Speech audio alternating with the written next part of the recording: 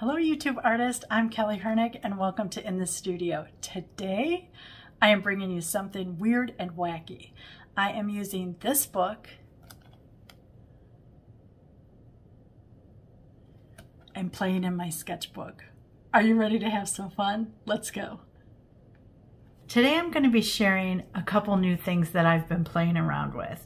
I've got some new handmade watercolors by Addison Sedgwick on Etsy. And then I've got this collage soup bird nerd book.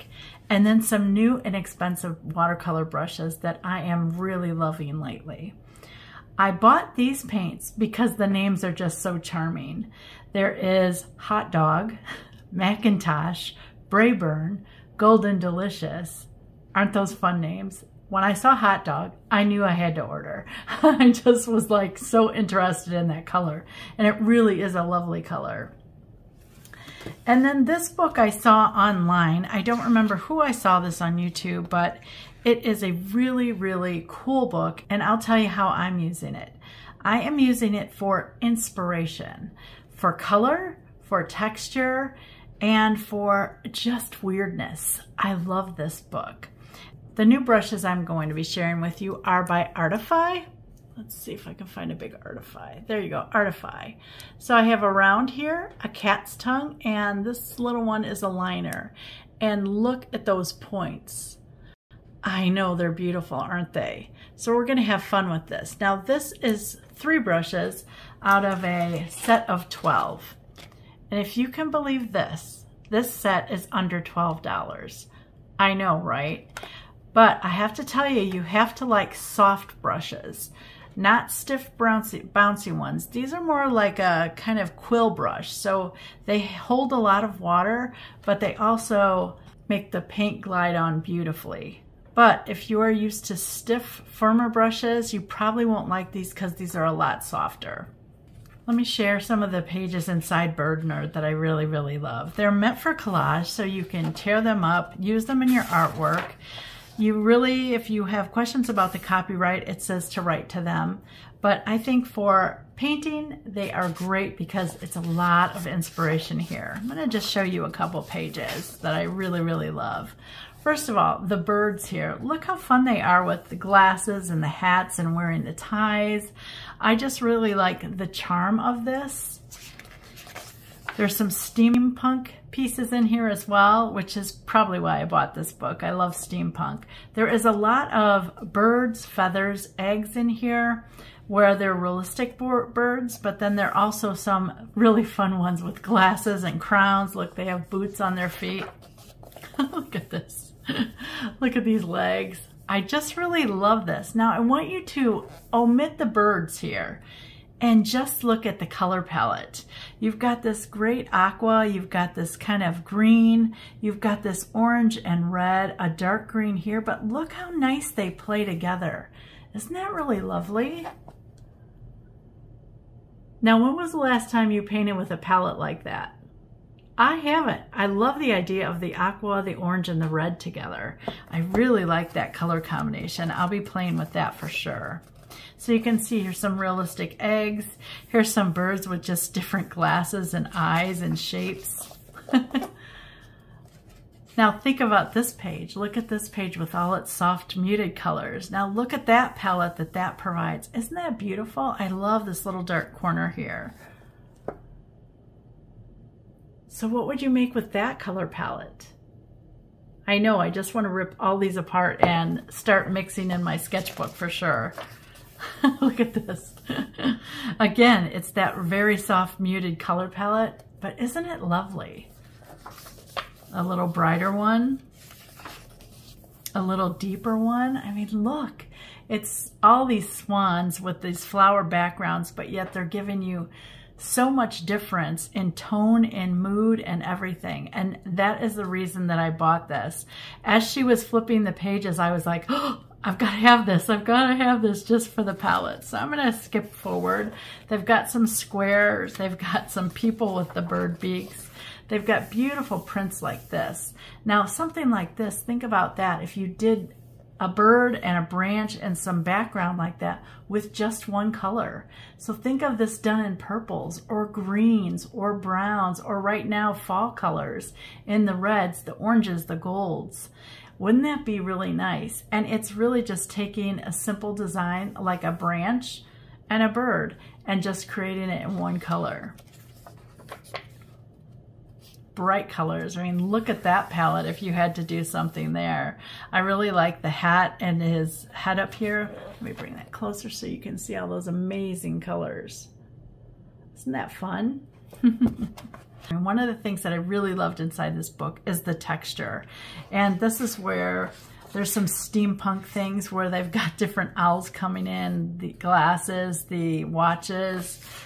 There's gears, there's all kinds of really cool things, but I want you to pay attention to the texture and the layering here. Look at on these owls. Just look at all that, how it looks paper cut, how it looks pasted over here. Can you imagine painting something with those kind of layers and texture? I mean, look at his vest right here. Look at just streaks of color. So imagine doing fun things with the coloration and then coming in with a dark stripe to really define those little edges. I think that's a beautiful thing to explore in your sketchbook. And look at this, the feathers. Look at down here how they're all little different patterns where you could take a dark marker or a pencil or paint and really define those as well. This is the texture I want to explore today. It kind of reminds me of like a crazing or something on an old piece of glass. You know how it's just speckled and crackled, and I love this. So I'm going to take this coloration, this kind of texture, and I'm going to create something other than a bird. When I was thinking about these colors specifically, they reminded me, of course, fall. That's what's happening here, but it reminded me of pears. We have a couple pear trees that are just laden with fruit this year. And I love the color here, but I also like the touch of green here and then this touch of purple up here. Again, let me bring that closer. Look at that color palette. Isn't it gorgeous? See the little green areas here? So you can see it's got gold and it's got some oranges, it's got some purples, it's even got some little blush there on the cheek, and I do love this turquoise next to it. But I'm going to focus on this kind of concept. Now, I don't know how I'm going to create these lines. I was thinking about marker first, like a fine line pen, and then I started thinking how I'm going to paint it. And what I really want to do is do layering first. So I think I'm going to layer paint, and then I will probably come back with pencil because I've been enjoying doing pencil marks lately in my work, and I think that that would be a really nice way to handle this treatment of the texture. And for that, let me show you what the Addison and Sedgwick palette looks like. This is the palette of colors, and I just bought some random colors really because I like their names. I have two metallics down here. They're really pretty, but I will not be using the metallics. I bought them because of this color, the hot dog. I really loved this one. This is the Macintosh. I love this. Look at this granulating color here. Isn't that beautiful? That's called Virginia. I like this kind of purplish color, and I really liked this blue color. So we're going to have fun playing with all of these little colors and see what I can do with them to get me to this kind of point. I'm using my favorite palette, the Bowerbird. It's got a little shell on the front and then these quarter in the back, just split into 4 even sections. And I'm going to start by mixing this hot dog color because I love this hot dog color. It's just a funny color. I love the name. I'm going to mix a little bit of this sarasota color. It's kind of a, think of it as a beige or like a really almost deep flesh tone. And then I want to bring in some of this golden delicious color. Now this is really bright for my taste. So I want to see what that sarasota and it will make if they blend together. I want it to become duller. Yeah, that's a better golden for me. I also want to try the yellow and the hot dog color to see what color I get there. Ooh, that's pretty too. It's a little more on the orange blush side. That's beautiful. I want to try the Virginia by itself. That's that purplish color that really granulates a lot. And then I want to try the green. This is crabapple green.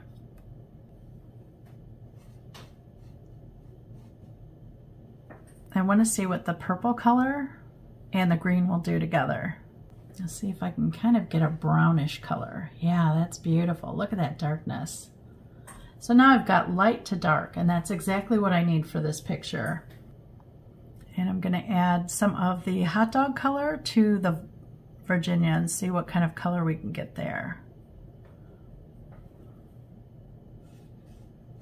Oh yeah, that's pretty. So it's got a little more pink than this one. See how more purple that is? So by adding this hot dog color there, we get that coloration, which is beautiful. Just drawing a pear. Pear is just a little circle up there with a bigger circle on the bottom.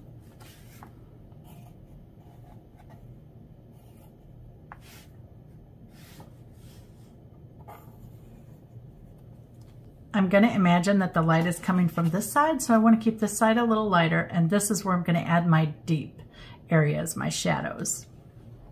So I'm going to start with the cat's tongue. If you don't know what a cat's tongue is, it is wider here and then goes to this really lovely point, but look how thin it is. So it's meant to hold a lot of water and a lot of paint in the belly of the brush, which is this area here, but yet let you get to some sharp points if you need to with the point of the brush. So I'm going to go really light with this first coating, and then I'm going to use the Sarasota.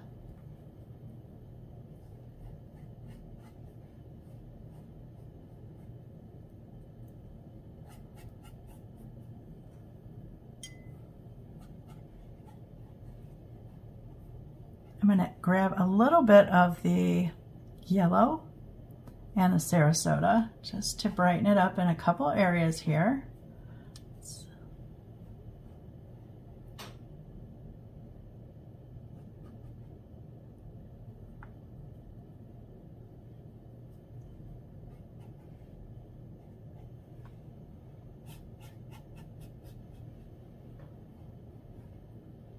Trying to keep it all wet at the same time. Coming with some more Sarasota and a little bit of hot dog with that, because now I want it to be a little pinker at the bottom here.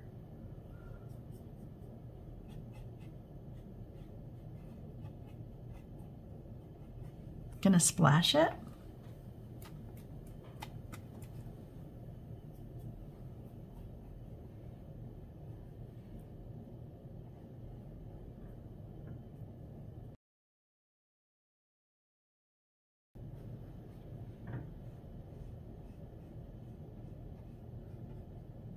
Because I know I want that side to be a little darker, especially with this like dark red kind of hot doggy color.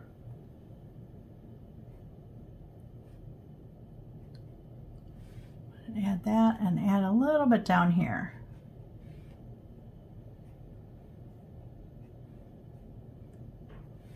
See how I kind of pulled it down? Now that's to make the shape of the pear come out and in so that you know that it's shaped round.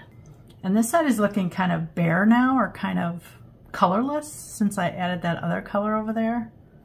Since I added that dark, I'm going to add a little bit of this yellow over here. Just add a little bit of that coloration.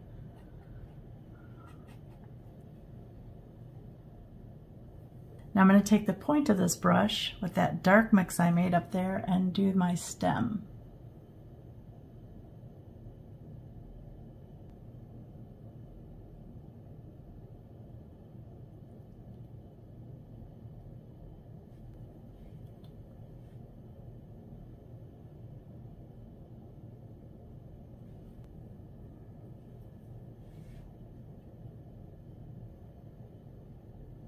Gonna splash again. I'm splashing for added texture because I like it to bloom. If you don't like it to bloom, don't splash, but I love the texture it adds. I'm going to take just a damp brush now, and I'm going to sweep a little bit of this edge off here and a little bit down here. I just want it to be lighter in those two areas. I'm going to do that again. So press and drag in, press and drag in. Now I've got some standing puddles, you see that? So these areas I'm going to let dry just a little bit, and then I'm going to splash them again because I like the texture. And right now it's not giving me any texture because it's too wet. If I had salt, I could drop salt in there. That's perfect time for that. I'm going to be using a pencil now. This is Graph Gear number 3. So you can see that it says 0.3 there. So it's a fairly light lead. And I'm just going to start putting little cracks in there, a little glazing.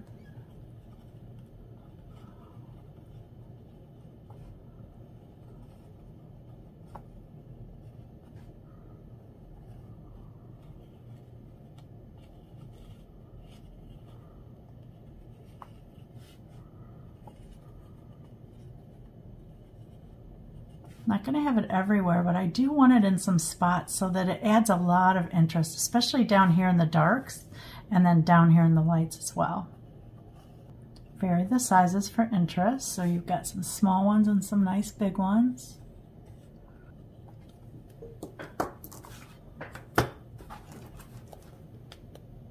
See the little marks? So we're going to fill some of those with little pieces of color. Now I want everything now to be brighter and a little more colorful, so not so muted, because remember, as we saw here on this bird, see, so think of, we've done the under layer, that's it. So now we're going to start building up all these little different color bits, pieces, and make them all just a little different from each other. I'm going to go in with Hot Dog first, because that's my favorite color.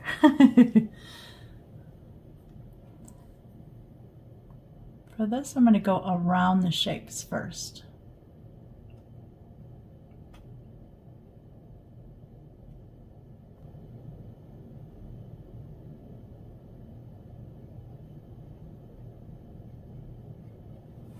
So now what I'm going to do is clean off my brush, dab it on paper towel so it's just water on my brush now, and I'm going to soften this edge. So by that I'm just laying water right next to it, kind of pulling it out.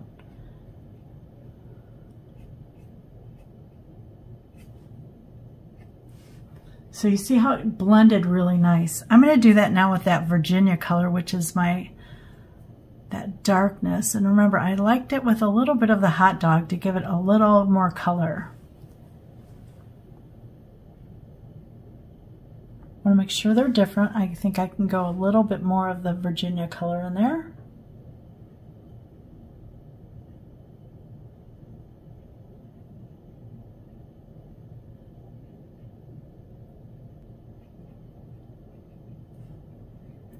I like that. Look how dark that is. Again, I'm going to rinse my brush, blot it on paper towel.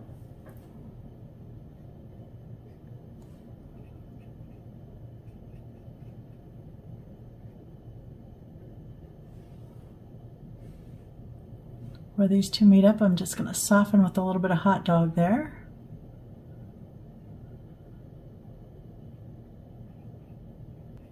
Okay. I love the way that looks. So let's go with that bright yellow.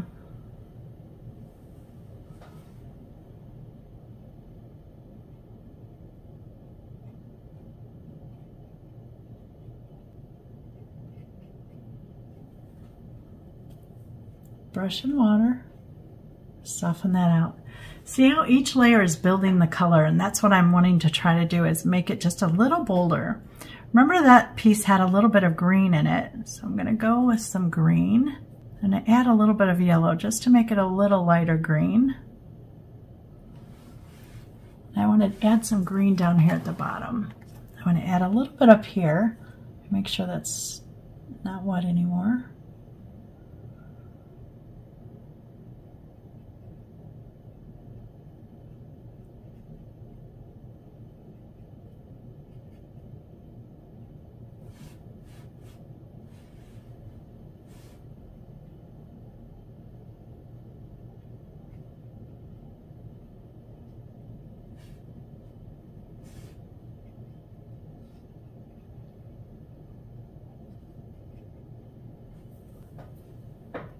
Dampening my brush.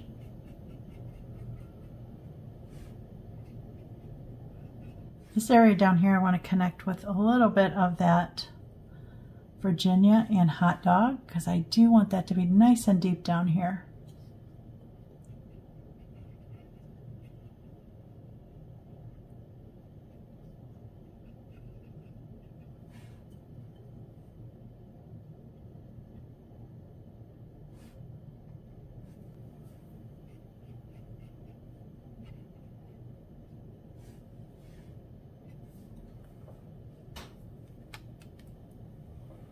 Splashing just a little because I do love the splashing texture and I don't want that to get too solid.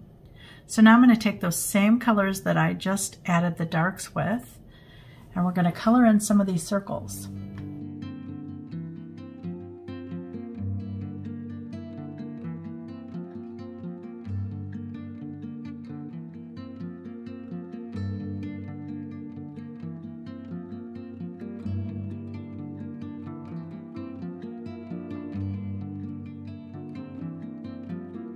See how each layer is adding to it? It's exactly what I'm looking for. I kind of like that one empty actually.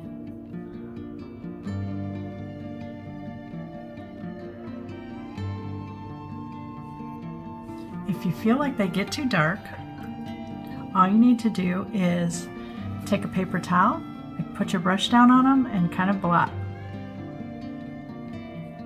See how it lifts the color? But I kind of liked them dark. I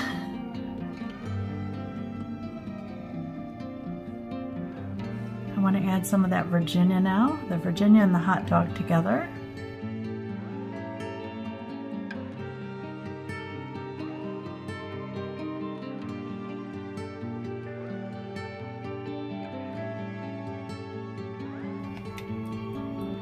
Let's have a look at this guy. That looks pretty interesting. With my liner brush, I'm going to come in and add some gray circles. So I'm going to use the green and a little bit of the hot dog. Let's see what color we get there. Yeah, it's kind of a nice gray. I'm going to water it down so it's a little thinner.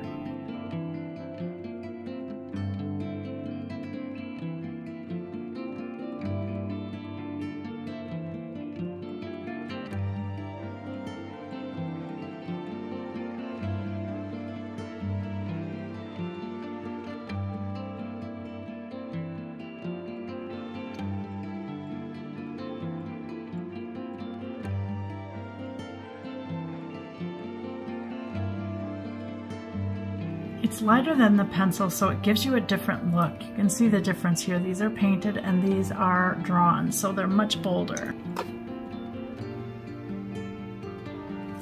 These are the painted ones and these are the drawn ones, so you can see the heavier lead. Look how interesting that is. Isn't that pretty? A lot of beautiful layers. You can see what the splashing does is it disrupts some of the solid color. And then adding those little splashes of circular color is really, really nice to that. So there's my textured pear. Inspired by Bird Nerd. Let me bring in the original photo there. See all that beautiful little pattern and texture. And then there is my rendition of it. I'm really pleased with the way it turned out, and this is why I like looking at weird books to find different things to do in your sketchbook. Who knew Collage Soup Bird Nerd would have so much to keep me busy in my sketchbook with? But I can tell you, I've been playing for days, and it's just really a lot of fun. So get inspired by something off of your bookshelf today. Look at it with new and exciting eyes and endless possibilities. Who knows what it will have you creating? If you're inspired by today's video, please like, comment, or subscribe. Thanks so much for watching.